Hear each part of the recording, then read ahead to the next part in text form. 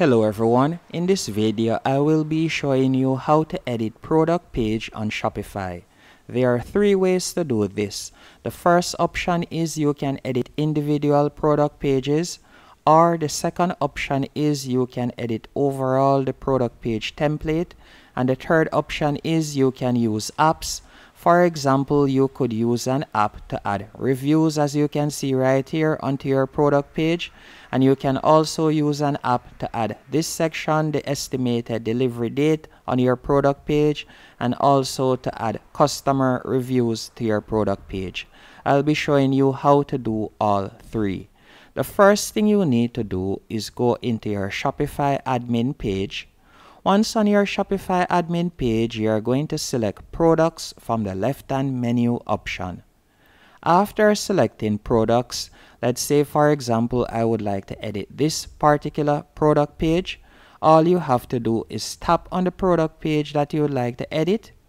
Once you have selected the product page, you'll be redirected to here.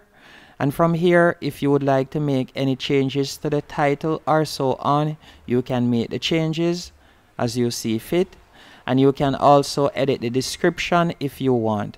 Let's say for example I wanted to add a video to the description. All I have to do is tap on insert video.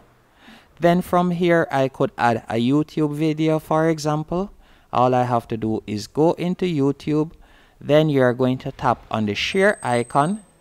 After tapping on the share icon, you will select embed.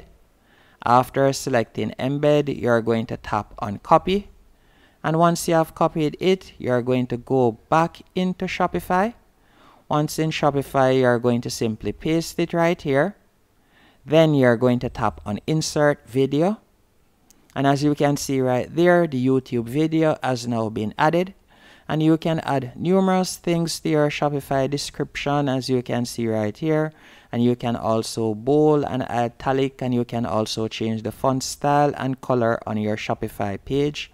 And you can also add emojis and so on. But scrolling down, you can also see the media, as you can see the different images that comes with your product. And let's say for example you would like to delete one of these images. It's quite easy to do. All you have to do is tap on the box inside the image that you would like to remove.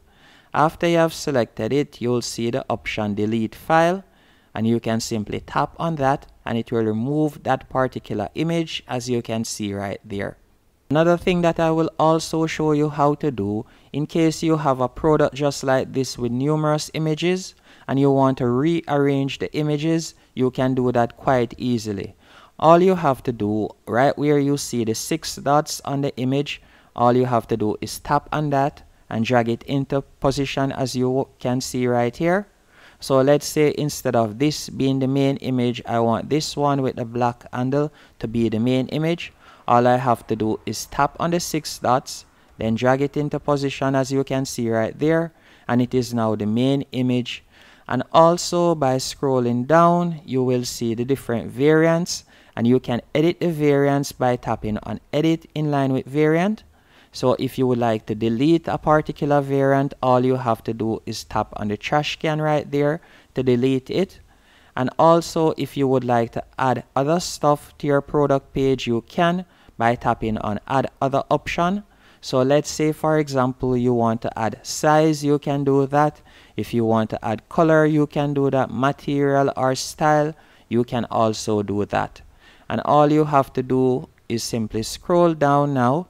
And if you would like to change the price on your product page, you can do that right here. And you can also change the amount that is available. So this is how to edit an individual product page. Once you're finished with your changes, all you have to do is tap on save.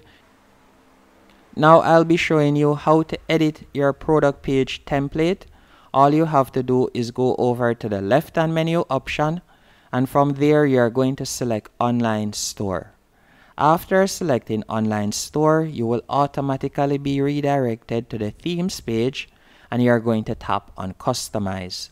Once you have selected customize and you're on the editor page, what I want you to do next, at the top of the page where you see search online store, you are going to tap right there.